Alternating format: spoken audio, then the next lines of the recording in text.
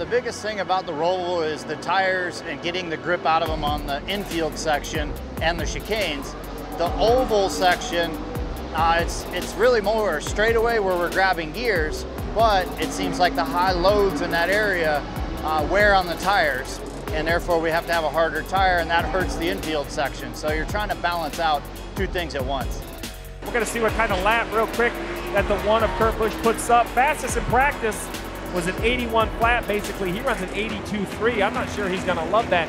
If you could see them in the mirror, they're going to try to get to you, especially if you're the leader or if it's a point for position for a cutoff spot. So you got to know who's around you and what's going on at all times.